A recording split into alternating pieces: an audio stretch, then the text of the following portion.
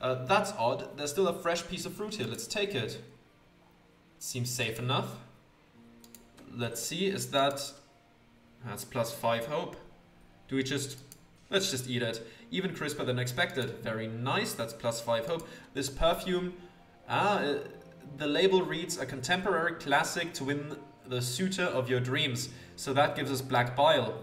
Let's spritz us once with that. Yes, it smells just like musty lace. And this one is yellow bile. I see, I see. And that's hope. Okay. Do we gain some yellow bile as well? Sure. Intuition was increased to level 16. Very nice.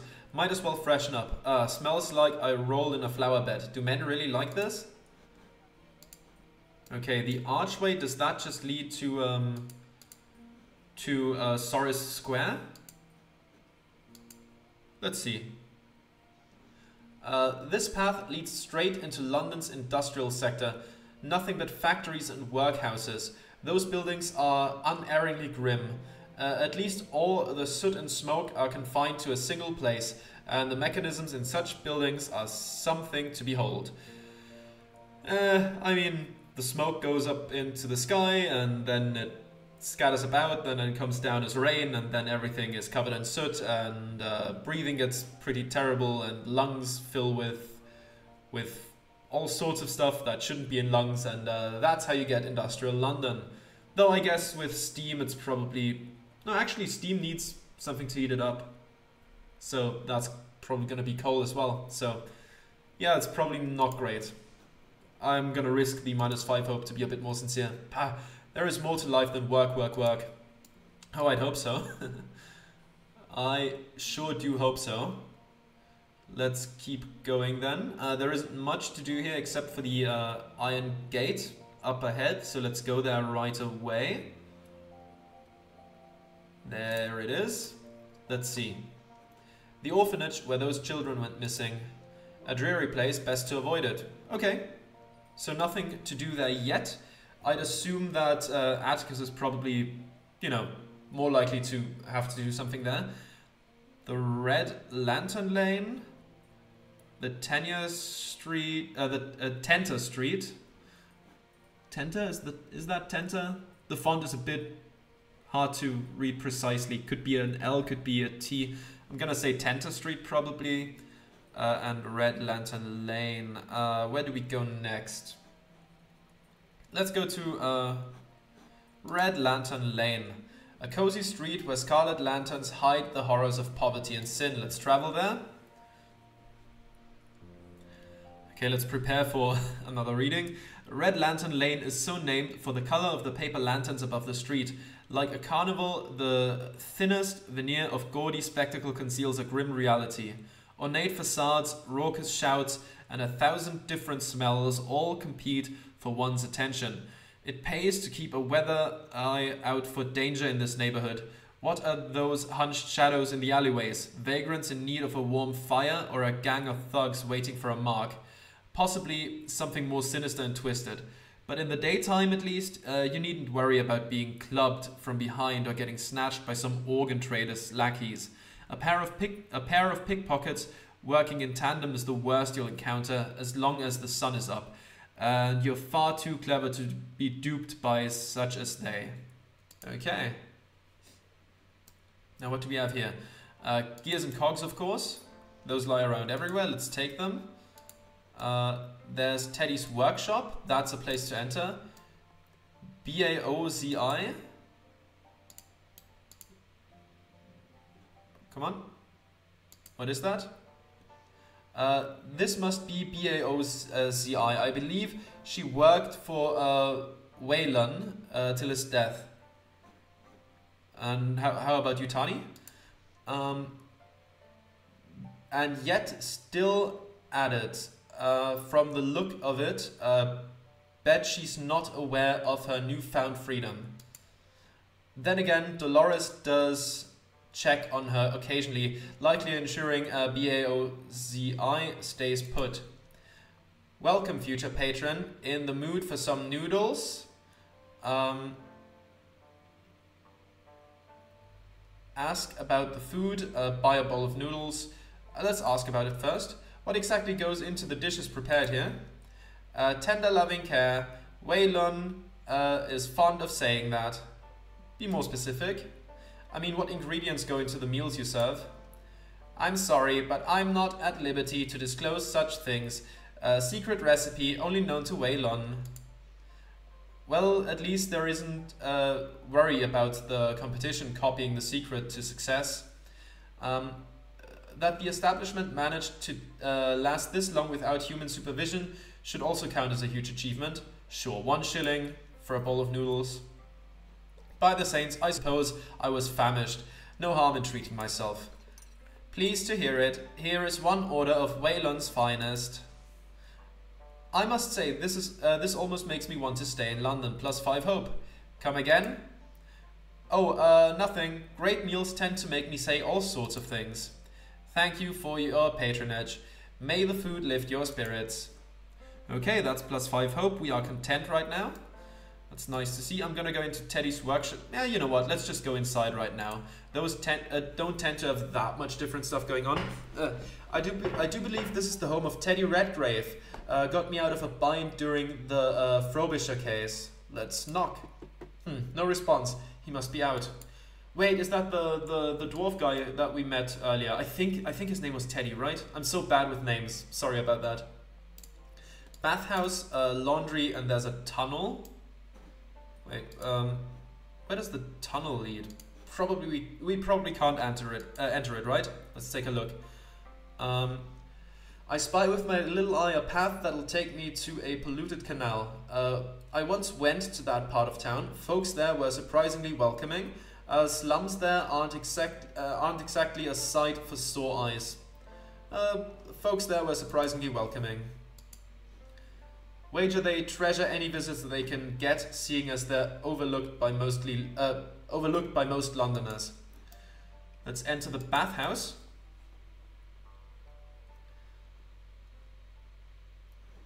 If Red Lantern Lane is full of unseemly sights, then the bathhouse is something of an oasis.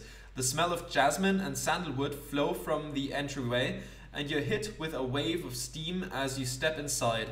The inviting bathwater calls out to your tired bones. Red wallpaper and bamboo paneling divide the room in portions, and a changing room is lushly appointed for all denominations of clientele. The calming incense is impossible to resist, but be careful with your footing. The floor tiles are slick. A drapery of steam collects along the baseboards and curls up the patterned wallpaper. Let the steam into your lungs with a deep breath. Here you may wash away the discomforts of the day or drown your worries in the libations at the back bar. Okay, let's take a look at that. There's a changing area. Look at all that glitter in the cubbies. How can people be so careless with their money? Well, let's take it then. 11 pence, okay. You're coming with me. Very nice. There's a bath. No people I can talk to here. That's fine though. A hot and steamy bath. It would be lovely to wipe away the grit of the city streets and relax for a bit. Sure, let's take a bath. Plus 10 hope. It feels as though I've washed away my cares along with the grime, at least for the moment. Plus 10 hope, that makes us optimistic. You love to see it. Anything else around here? Oh! I know you. Slow down there, miss. Slow down a tick, miss. My name is Miss Reed, sir. Right, yeah. Sorry, Miss Reed. But females aren't allowed in the dreaming area. Is there some secret and invisible force that draws fools to me, or vice versa? Dreaming area? And why, pray tell, are women forbidden to enter the opium den? It can't be a concern for our health. Let's go with the second one. Actually, it's actually in a manner of speaking it is. Most of the customers is men. We don't want them taking advantage of you when you're dreaming. So much for hospitality. Boss's orders, sorry. So we cannot visit our Minotaur friend, I suppose. That's a shame.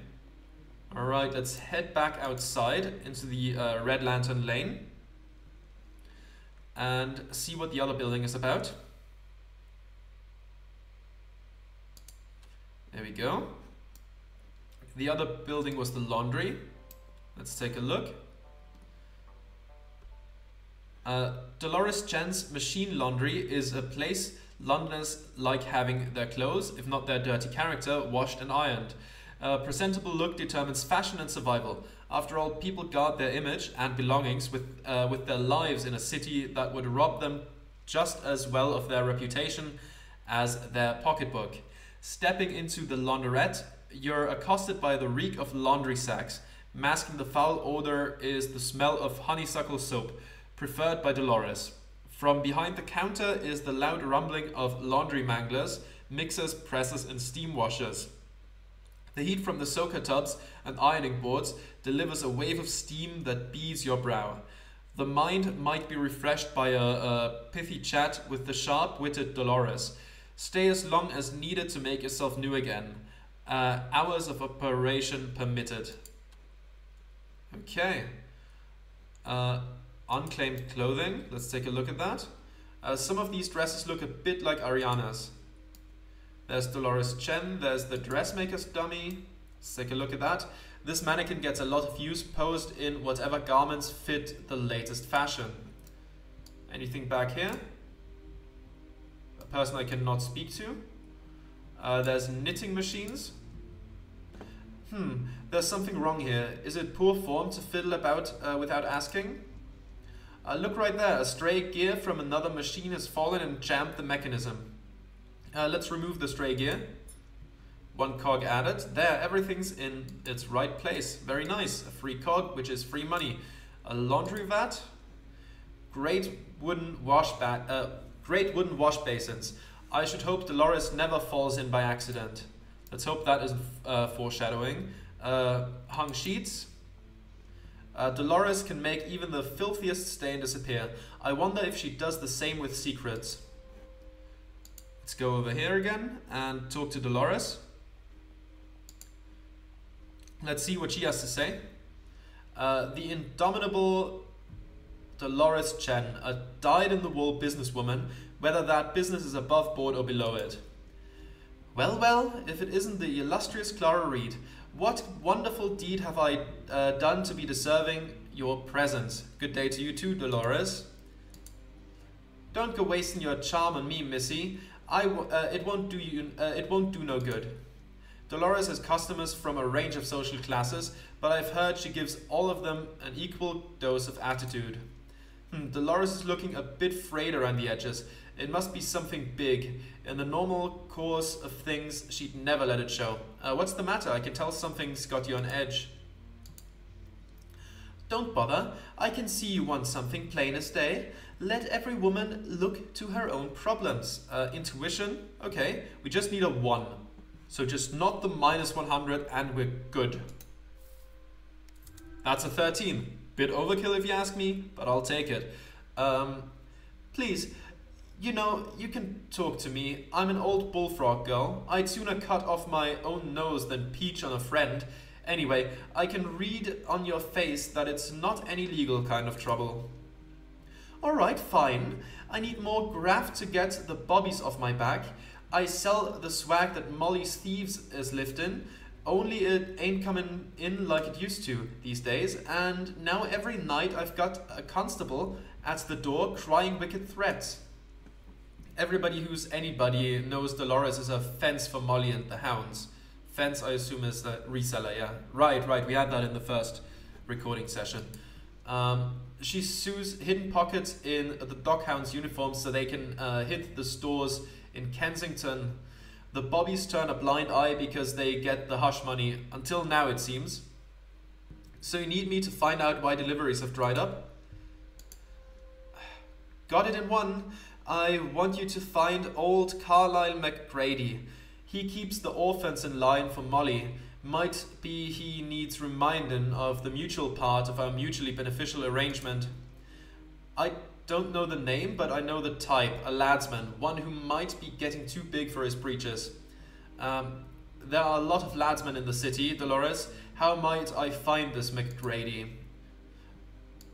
Oh, he fancies himself a dandy, wears an orange cravat and a topper, carries a blackjack, a flexible, concealable bludgeoning weapon, usually filled with lead powder, molded lead clay or lead shot. Okay. I've seen what damage a blackjack might do, close at hand, but now is not the time for unpleasant memories. Find him for me, show him the error of his ways, and I'll see about getting what you need.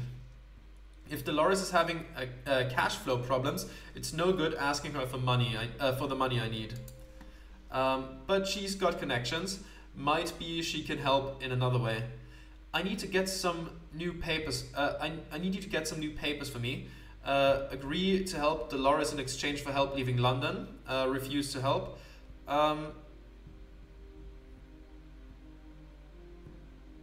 Yeah, let's make it one hand washes the other kind of thing. I'll admit that I need to get out of London as soon as feasible, but I can't do so without the right papers or money to afford such travel documents. Well then, might be we can come to a mutual arrangement of our own. Just get Peter Kipling off my back and you'll walk away a new woman. Dolores is shrewd, but she'll be as tight-lipped with my secrets as she is with her own. I can trust her. Thanks, Dolores. Okay. Yes. You'll find the ladsman loitering about Sorris Square. If he ain't in the sewers, now off with you. Well, if he's in the sewers, Did that guy have a top hat? Did I accidentally kill the guy? Well, I guess we'll see. I'm not gonna do that right away. There's still one more location I have not explored quite yet, and that's Tenter Street? Tenter Street, okay. A narrow dead-end lane, like a tunnel to nowhere. Let's travel there. 1 second, I'm gonna need some water. Think of a condemned side alley in a poor part of London, where the public services are infrequent and children play in the filthy streets, unwashed by their parents working all day in the factories. Cheap wooden shutters hang from the shattered halls of looted tenements, like so many black eyes after a night of bar fights. Old rags stretch across the clotheslines and rats make their home in the rubbish. Aside from the curio shop, there isn't much worth visiting here, leaving you to tread the mucky road with your collar to the wind, looking just about as hopeless as the residents themselves. Okay. Rotten fruit, I'm not gonna eat that. Brits really have a remarkable diversity when it comes to produce. I suppose I can thank colonialism for that. And much like colonialism, fruit selling seems to result in a whole lot of destruction. Well, they do look recent. I imagine if I carefully sifted through the fallen fruitage, I'd find something edible. Aha! There's a decent apple here on the pile of rotten ones. Let's take it. Yum. Yum. Thanks, British Empire. You really were a force for good today. That's a rare thing you can say about the British Empire. You know what? Let's just eat it. Even crispier than expected. Let's see how high we can get. Optimistic. Hell yeah. Burnt building. I can see broken porcelain in the rubble. Perhaps this was laundry or a beauty parlor. Or else someone forgot to pay Molly her protection money. She's been known to exact fiery revenge in the past. Gears and cogs. Hell yeah. Let's collect those for some potential money. 1 cog added to the inventory. A watch vendor. Nothing in that part, okay. Buy a watch, sir or madam. Wristwatches. How dull must someone be to always need to know the time? Okay, and let's go into the curio shop. See what that is all about. Breathe in the sweet, dusty smell of the second hand and step into the collection of Angelina Kemeny. Before running the shop, she worked as a knife grinder, umbrella mender, and beehive maker, collecting her rag and bone wares in the meantime. Animal horn windows admit a greenish daylight, cheaper than glass. They're the best she could afford. For the past 10 years, Anselina has made a home here, and the curio shop is well known in the East End and beyond. To fit her wares, she hammered in shelves at all angles, so that a tall customer has to watch their head. There are taxidermied creatures and jewel-eyed fetishes, tin soldiers, wind-up toys, and ragdoll marionettes, as well as rarities too bizarre to mention, peering down from the rafters or the top of a tilted cabinet. Okay. Instrument rack. Instruments. I'm certain I could learn to play something, but I've more a knack for singing. And I have a knack for neither. There's an Iron Maiden. A brutal contraption for the mashing of flesh. I suppose it's only a decoration, but still it's a dreadful thing. Covered wagon. An old-fashioned Romani vardor, a Romani word for cart or wagon. In many ways, the nomadic life was simpler and happier. Best not to lose myself in those memories now. And now Anselina Kemeni.